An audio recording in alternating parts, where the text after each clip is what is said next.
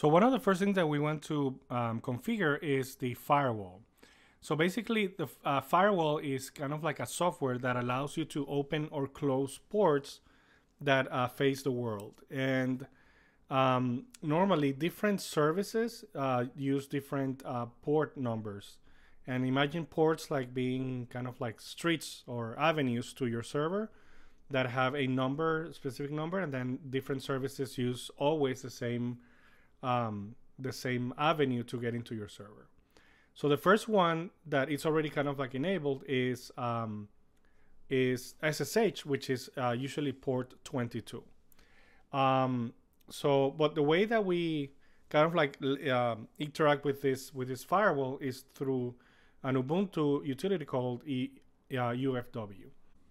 So the first thing we want to do is initially this service is like disabled. It's kind of like not set to be on. So but before we turn it on, we want to allow specifically two services that we're going to use.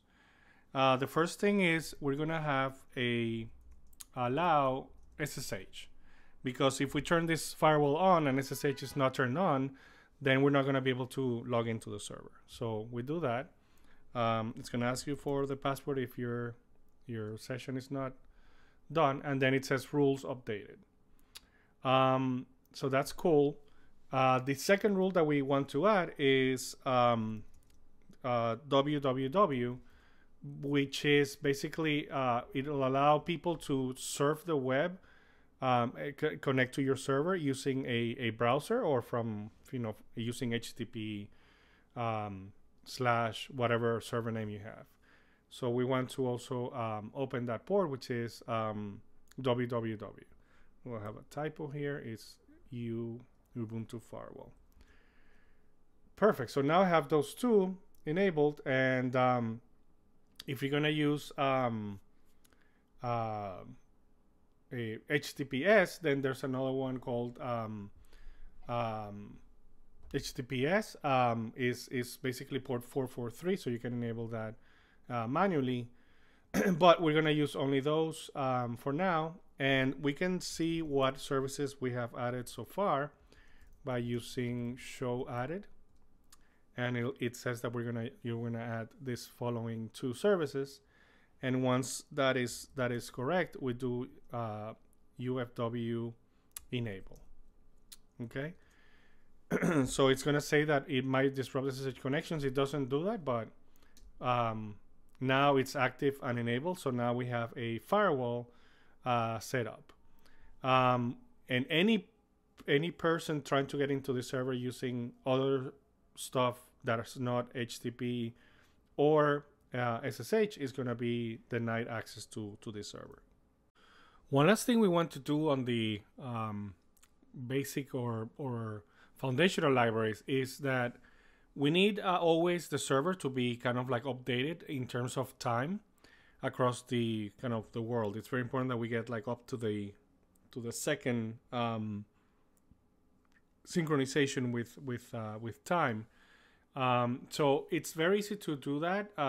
We can just install something called Ntp Synchronization, which basically makes the server get updates about the time from a cluster of servers around the world that keep time accurately. So the way to do that is the following. We need to do an update, because we want to like update all the libraries that the server has, and it can take a while because sometimes there's a lot of kind of like older versions of the libraries that come with the server. But this was pretty good. So after that, then we just do the following: Apt-Get Install Ntp. And by the way, this Apt-Get is the kind of like the package manager for Ubuntu.